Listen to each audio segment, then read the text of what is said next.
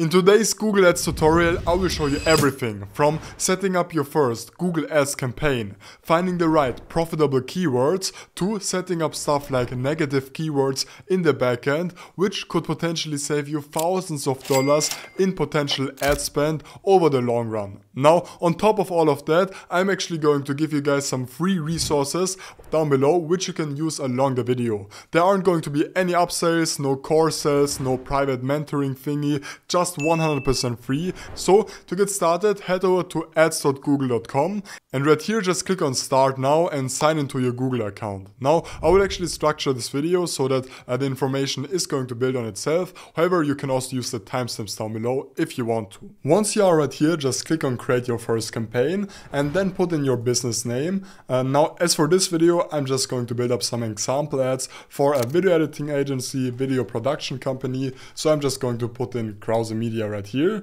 and then you will have to put in the page that you actually want to promote. Now, once you are done with that, just click on next, and now Google will basically try to link some accounts to your Google Ads account. And now actually we aren't going to do this right now. We are rather later on going to connect all of the things that we are actually going to need. So just skip this and then you will have to put in the overall goal for your campaign. Now Google right here is going to offer you a lot of different goals like purchases, submit lead forms, phone call leads, page views, brand awareness, app promotions, leads, and much more. However, actually it doesn't really matter too much what you're going to tick here either way. So let's for example go with page views right here because what Google actually is doing right now, they're basically trying to force you into using their new Performance Max Google AI campaign, which actually isn't ideal at all, because with this Google AI campaign, although the overall setup is going to be way easier and way quicker than doing it manually, now with this Google AI campaign you aren't going to have as much targeting and customization options as doing it manually, which will actually result in you spending way more money for your customers essentially. Because with Google we're actually going to follow a PPC model, which basically just stands for pay-per-click, where you're only going to pay for each click on your website. And Google actually often tries to kind of make things easier for you by offering less targeting options, which will actually just result in you spending more money on your ads and therefore Google also making more money. So actually we don't want to enroll with this Performance Max campaign. We actually want to click on view other campaign types right here. And now right here you are going to see all of the other campaign types that Google has to offer. Now the most powerful one of these is going to be just a plain search campaign, and let me actually demonstrate you why. So if for example someone is going to put in video editing agency right here on Google, chances are pretty high that they're actually already in the market of looking for a video editing agency and buying a service. So as you can see, all of these sponsored posts right here are going to be from companies that are going to use Google Ads. And although there are also some organically ranking websites right here, basically with Google Ads, you're kind of taking the shortcut into ranking high on Google, which actually kind of works really good because people already have the buying intent. So if someone, for example, is going to look for hiking boots men, then once again, most likely they are already in the market into actually buying hiking boots, and therefore it is going to be much easier to actually convert this person into a paying customer. Okay, so we are going to select search right here and then just click on next.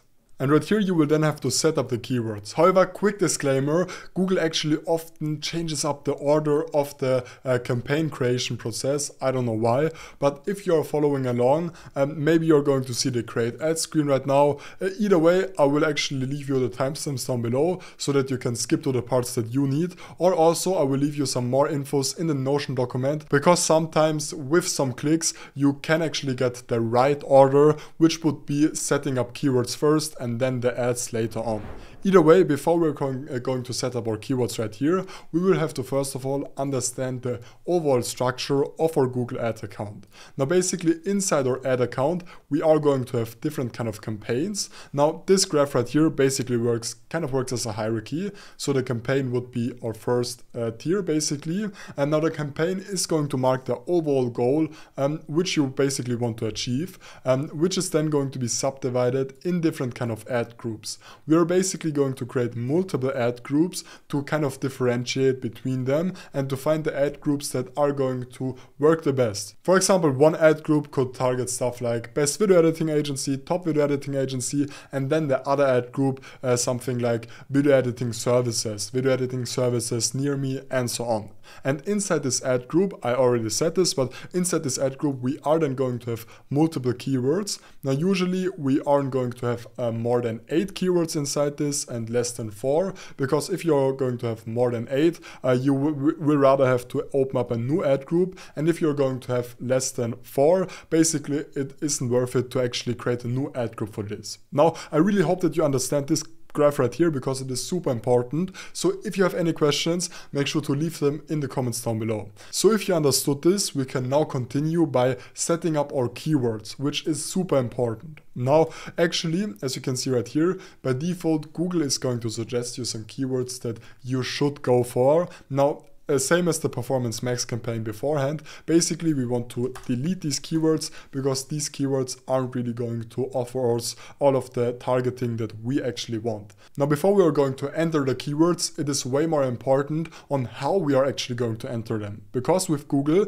you are going to have 3 different keyword match types, which would be broad match, phrase match, and exact match. But what does that actually mean? Now, this graph is going to represent this very well. So basically, exact match just means that you are going to have a low reach but a high relevance, actually the highest relevance possible. And then with partial match, you are going to have kind of a mid-high relevance and also a mid-low reach. On the other hand, broad match does have the lowest relevance but the highest reach. Now, we are actually not going to use the broad match type at all, and let me explain to you why. Let's, for example, take the example that you put in the keyword lawn mowing service. Now, if you're going to use broad match on this, your ad will basically show up to all sorts of searches that somewhat relate to your keyword, like, for example, lawn aeration prices and so on. So basically, we can't really target this and we can't really influence who is going to click on our ad. As you can see, this is called comprehensive matching. On the other hand, a phrase match is going to then show up for stuff like lawn mowing service near me, hire a company to mow lawn, landscaping services to cut grass. So basically, this is going to be for searches that is going to include the meaning of your keyword. So still pretty powerful. And then actually the most powerful one is going to be exact match with the tight matching. Now, this is actually only going to show up on searches that are the same or that have the exact same meaning, like for example lawn mowing services and grass cutting services. Now, to use exact match, you will have to use these brackets, and phrase match, you will have to use these quotation marks, and broad match, you will just have to put it in naturally. Now, actually, you are maybe going to ask yourself right now, but for what should I rank? What should I rank for? Which keywords should I target? Well, let me actually show you my quick 3-step formula on how to find some keywords that you can use in the beginning. Obviously, you can really take this even further and you can spend way more time on this. I actually made a 30 minutes keyword research tutorial right here. However, generally in the beginning, you will have to get started with some keywords, and then later on you can optimize this on the go once you have some data on which keywords are going to work and so on. So let me introduce you to my keyword formula. Now, first of all, we are going to have the location plus offer keyword type. Basically, this is going to be stuff like video editing agency New York video editing agency, or for example, New York dentist, New York lawyer. This is also going to include stuff like near me, so we can actually put in something like attorney near me, hotel near me, and so on. So this is super powerful for location driven businesses, but also for stuff like video editing agencies. Now, normally for a video editing agency to actually serve customers from New York, I don't have to be there, right? However, still people are going to type in video editing agency in New York, and you can actually fulfill all of these orders even if you're not located in New York, and therefore these keywords are actually pretty powerful. Then we do have best plus offer. This is just going to contain stuff like best video editing agency, top video editing agency, and best video editing discount, best video editing agency for YouTube, best attorney for da-da-da. So basically we can actually include our offer right here. This would be, for example, this best video editing agency for YouTube, best attorney for da-da-da. So basically, we are going to differentiate ourselves by actually listing our offer. And therefore, if someone is actually going to look for a video editing agency for YouTube, they are more likely to actually click on our ad than on any of the other ads that aren't going to include that keyword right here. And then the third option would be offer plus incentive. Now, this would be stuff like video editing discount, video editing under $100, hiking boots under $200, hiking boots on sale, and so on. So basically, by just putting in these incentives, we are just going to drive people to get on our website and to then actually buy something. Alright, and now we can actually get started putting in some keywords. So actually, I also included this in my Google Ads playbook, which you can find down below. We are going to need to use this keywords match type tool right here.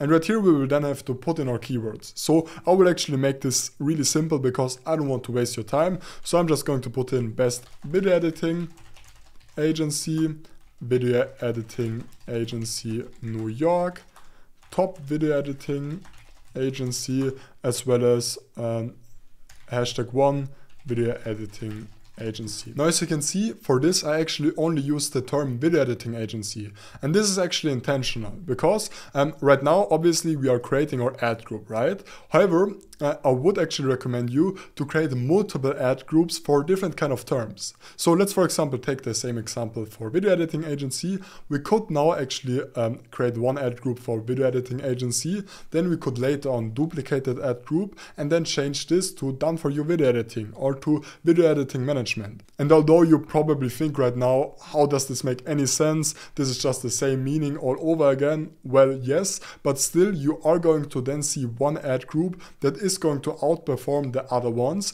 which will also result in you paying less for your customers.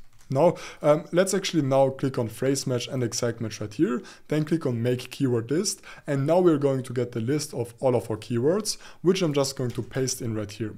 Right here under more settings, we can then set up stuff like locations. Now, when actually choosing the location for your ad, we are going to differentiate between 3 different location settings. The first one would be international. So if you, for example, do have an e-com business or generally just a business that is going to serve worldwide, then this would probably be the location setting that you should go for, because with this you are going to create one ad group, and inside this ad group you are then going to have one country, then a new ad group for that country, and so on.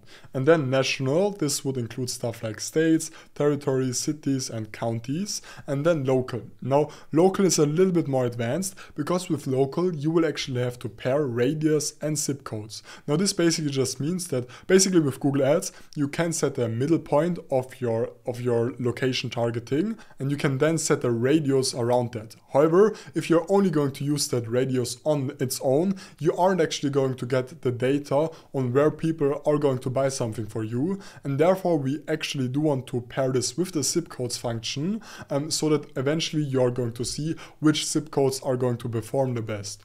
And actually, as for this video, I'm just going to say that I'm solely going to target the USA. So I'm just going to click on custom locations right here.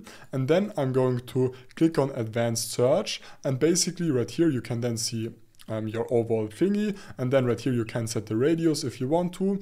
Now I will actually just tick add locations in bulk. And I'm going to go back to my Google Ads playbook. And I'm going to copy all of the US states from right here and just paste them onto this. Click on search and then click on target all. Now you're probably thinking, but why aren't you putting just United States right here as a whole? Well, this basically comes down to the same thing, why we actually do want to pair radius with zip codes, because actually we do want to see which states are going to outperform the other ones, and we can then later on use the data to find the states that are going to perform the best, and we can only do that if we're going to add each of these states separately. However, you can just copy this from right here and then you're easy to go. Just click on save, and then as for the other location options, this is actually super important, click on presence right here, because otherwise your ad is going to show up to people that either are regularly in or also have shown interest in your targeted locations. So basically if someone is interested in New York,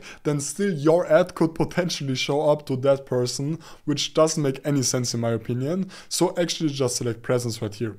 As for exclude, just click on presence right here. Now this is also something which we can do. We can actually exclude a certain kind of thing right here. So if we, for example, do want to exclude Dallas right here, we can click on that, and now only Dallas is going to be excluded. This is just an example, I'm sorry guys. And then I'm going to click on save. As for languages, just stick with your basic language right here.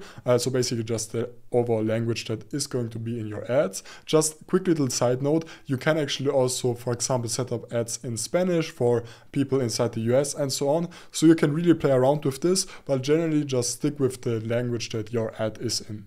Now, as for audience segments, actually a lot of people waste time on this, but essentially we don't actually have to set this up because this is rather only for YouTube campaigns. Now, as for networks right here, we basically do want to exclude the Google search partners because otherwise your ad can also show up on stuff like ask.com. So if someone is going to put in video editing right here, my ad could then potentially show up for this. I don't know why it's not loading, but either way, we don't want to include the search partners because we solely want to actually show our ads on Google and nothing else. Same goes for display network, just exclude that and then click on done. Now we can click on next.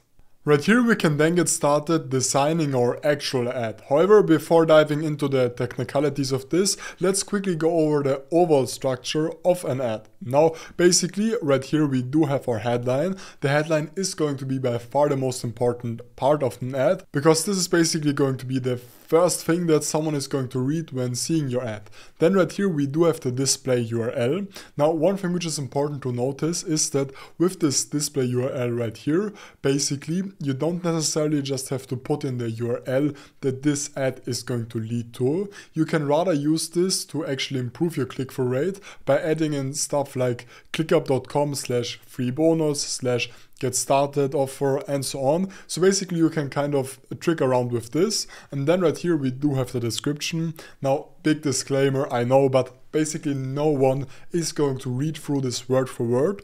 However, still, it is actually super important to include some buzzwords in this description. Like for example, free forever, pre-made templates, or also numbers to work pretty good, like 1000 plus integrations right here.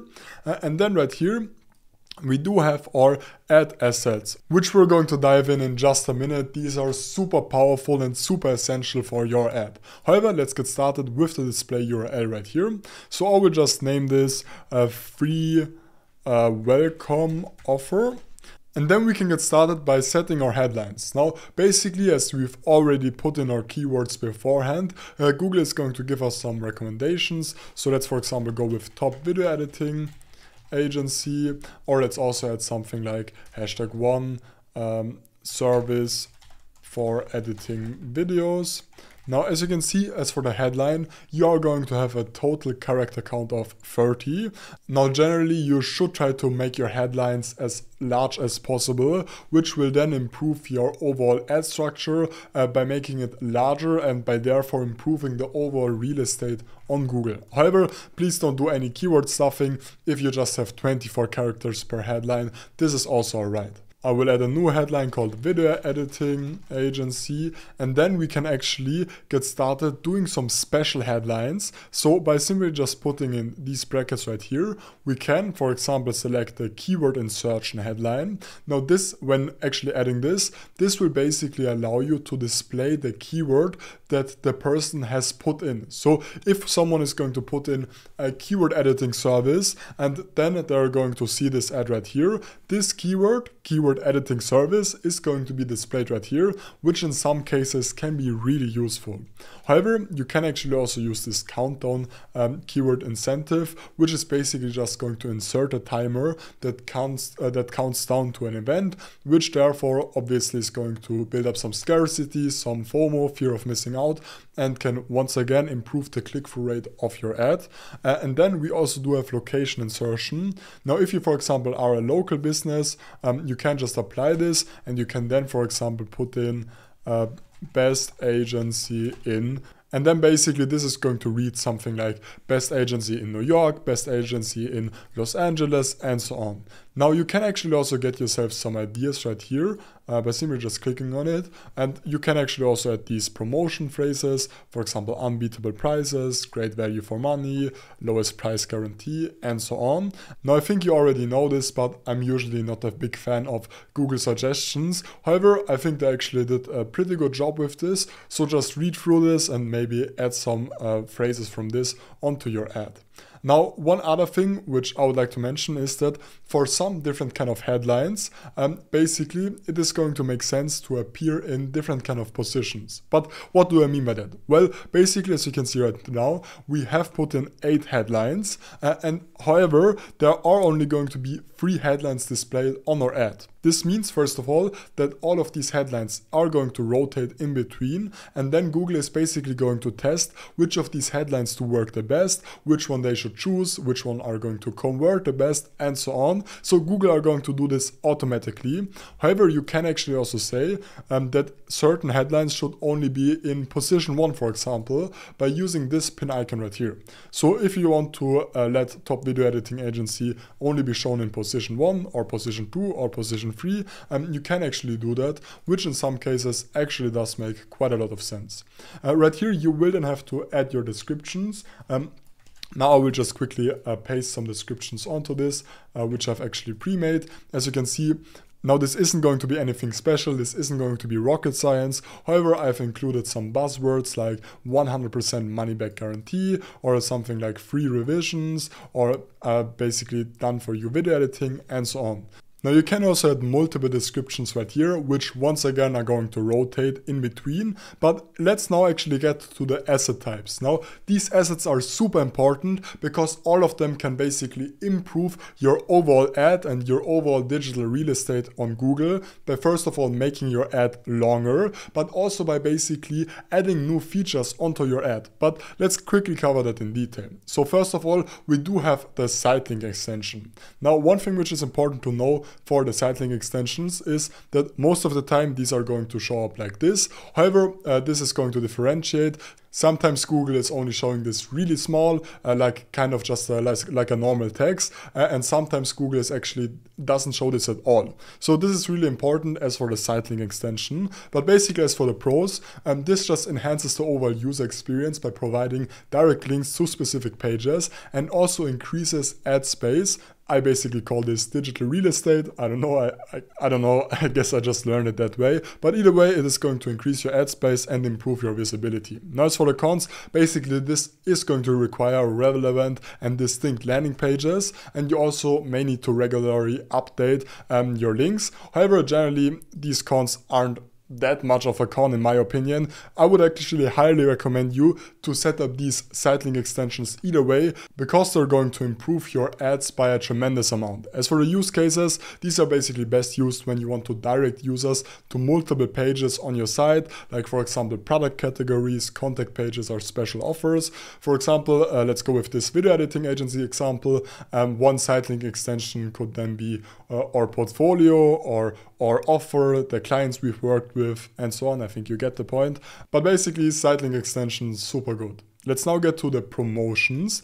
Now basically these promotions can just effectively highlight different kind of sales that you have going on. Now basically the only thing that I personally would use them for is to basically use this on special events or holidays. So for example Black Friday. Now as for the cons, this actually does require a promotion. I know, rocket science, but either way you will have to set up promotions for this to work, and the use case basically is ideal for highlighting special offers like sales and particularly peak shopping seasons like Black Friday or Christmas. Otherwise I personally wouldn't bother setting this up. However, obviously you can, and you can then just test out the different kind of results to see if this is actually resulting in higher converting customers. Now either way, let's get to the price extensions. These are basically going to show different kind of products that you are going to sell and directly are going to show the price of these products. Now this is basically useful to improve your click-through rate, but as for the cons, this is basically going to be less effective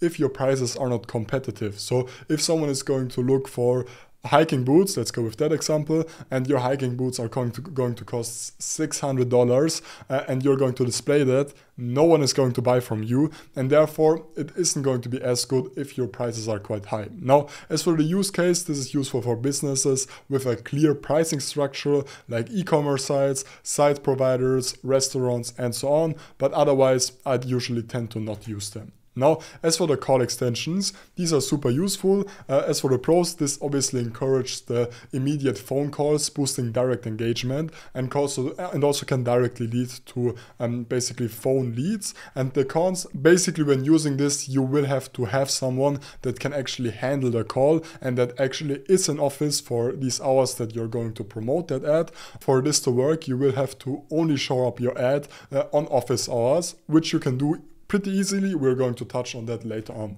Now, as for the use cases, this is going to be essential for businesses where immediate contact is beneficial, like emergency services, reservations, consultations, and so on, but also for stuff like attorney's office and so on.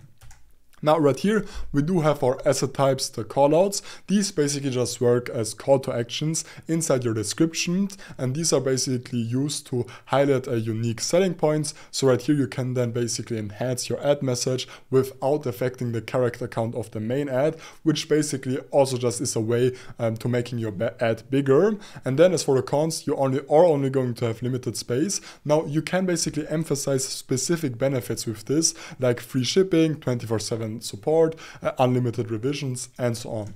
Now, as for the structured snippets, basically these are going to be used to showcase a range of products or services, and they are going to increase your ad relevance by providing more detailed information on what you're actually going to offer. This mostly is going to be used on e-com sites from my experience.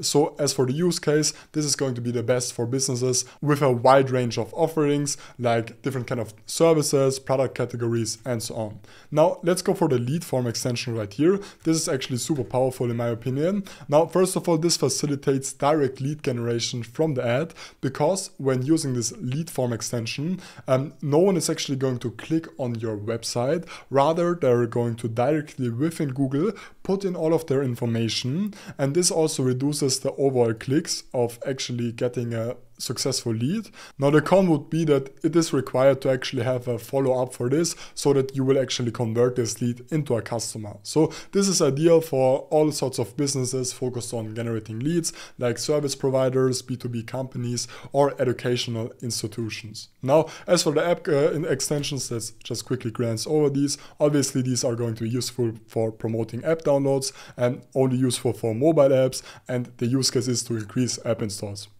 Who guessed it, right? Now, let's continue with setting up our ad. Right here, you can then actually set up your site link extensions. So if we, for example, are going to put in our portfolio right here, you can see that this is going to show up something like this.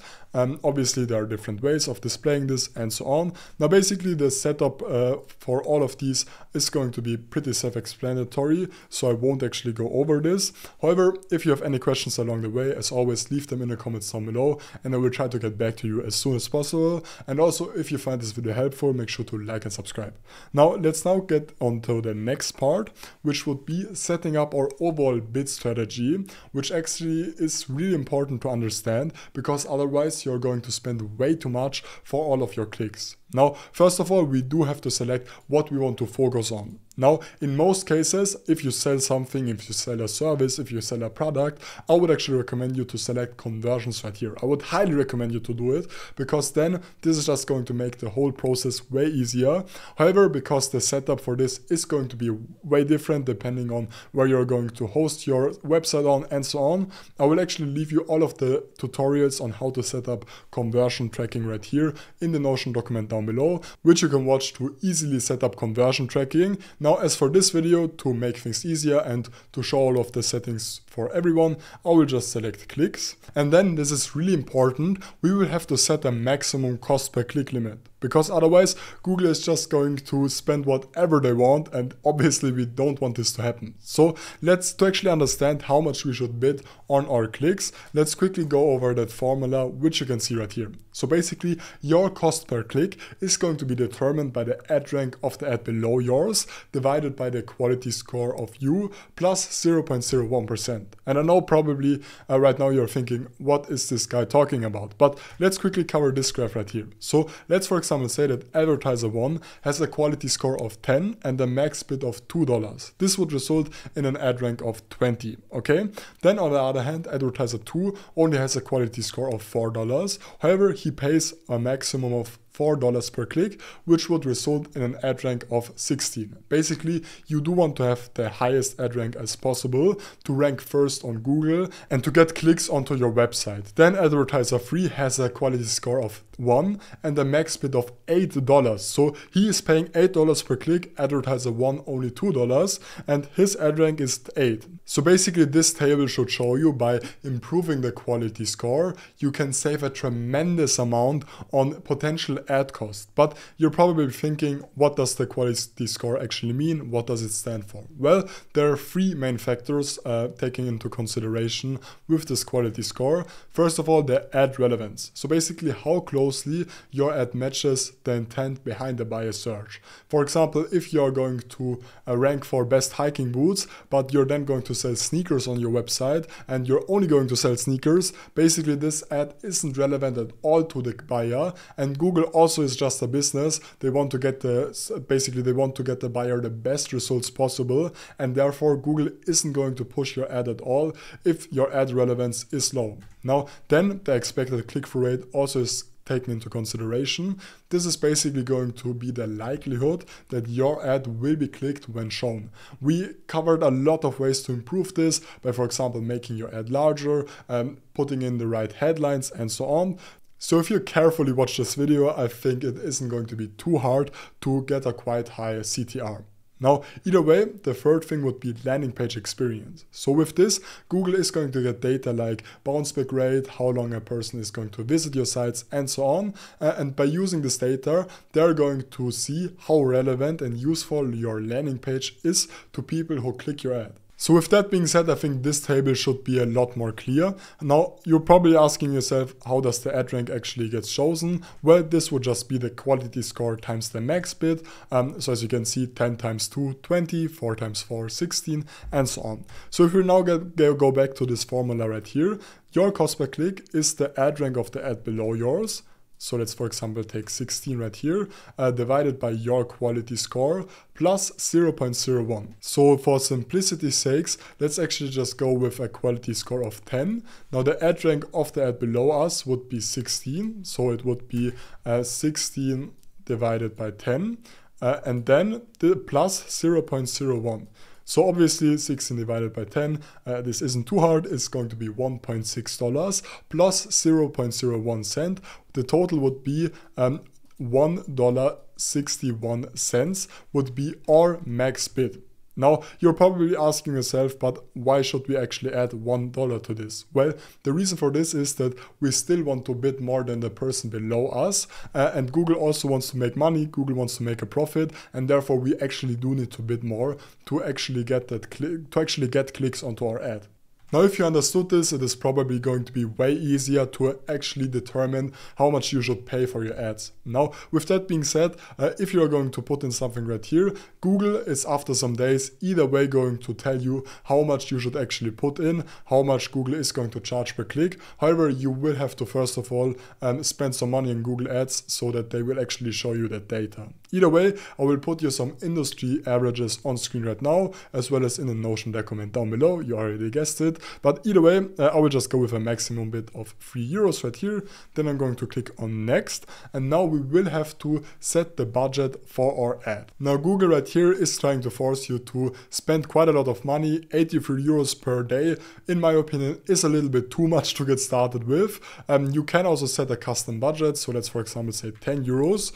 However, obviously keep in mind that depending on how much you're going to spend right here, either the more or the less data you're going to get. So with €10, it is probably going to take a couple of days until you have enough data to optimize and scale your ads. However, if you, for example, would have put in €50, this would obviously make things a lot easier. But let's just go with this example of €10. One thing which also is important to notice is that this is going to be the average bid per day. So for example, if you're going to have a €10 average, then the spending habit would probably look something like this.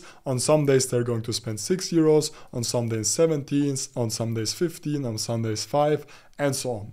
Now, once you are ready with this, click on next, and then you will basically have to put in your payment information so that you can actually get started paying for Google Ads. So basically just put in everything right here. And once you are ready, head over to the dashboard. Let me now show you how to set up negative keywords, which could potentially save you quite a lot of money. So once you are on your Google Ads campaign dashboard, by the way, they always do change this. There are always some UI updates to this. Therefore, once you are right here, just find the search option right here, because this probably won't get changed anytime soon, and put in negative keyword right here and select this. Now, negative keywords are basically just keywords where Google Ads aren't going to show your ads. So for example, I'm just going to add a test list, and one negative keyword, which I would recommend you to add in almost all cases, would be free. Because obviously we don't want to target people that are going to put in free video edits, free video editing agency, and so on. We don't want that. Then we can actually also do some market research. So as you can see, for example, this would be a video editing agency. Increditors would also be a video editing agency. So right now I'm just going to copy all of the names from these competitors of us, and I'm going to add them onto our negative keyword list right here. Because if someone is going to look for video editing agency in creditors, then they're actually going to look for that exact service, for that provider, and therefore it doesn't make sense for us to actually market in that niche. You can actually also use a tool called SEMrush to get way more insight on what kind of competitors you actually have to actually build up this negative keywords list even more. However, to get started with, I would just recommend you to actually just ask yourself, okay, in what cases do I not want to actually show up on Google, and then add these negative keywords. Now, one other feature which actually is super powerful is the keyword planner tool right here. Now, obviously we already do have our own campaign set up right now. However, to actually build up even more campaigns, to find new ideas, we can use this keyword planner right here. So for example, I would first of all need to change the language, and then I would change the language, the country to USA, and then we can put in something like video editing. And then we can get the results. First of all, we are going to see the overall stats. So we are going to see average monthly searches, basically the bid, the competition, the 3-month change, and so on. So overall, tons of great things. And we can basically see some keywords. We can basically just use this super powerful data to find new profitable untapped keywords. Now, with that being said, I actually made a full in-depth tutorial on doing proper keyword research, which you can watch right here. Thank you for watching. If you found this video helpful, make sure to like and subscribe, and I will see you in the next one.